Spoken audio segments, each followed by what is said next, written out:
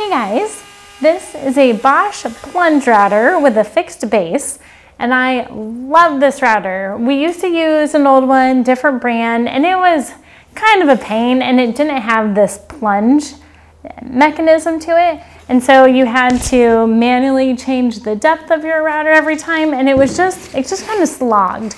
I love that this base has the shield, so the dust is not flying everywhere. It's kind of going down or out to the sides. So that gives you a clear view as you're pushing.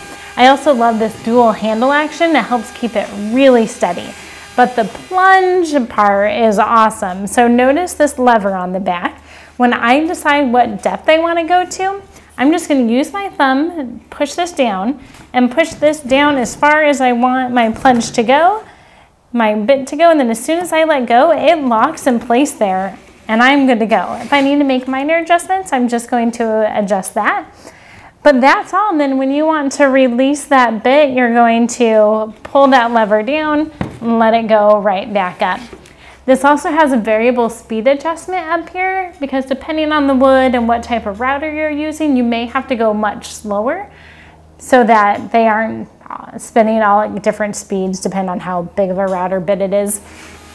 But this thing is awesome. This has done everything we need to do it and more.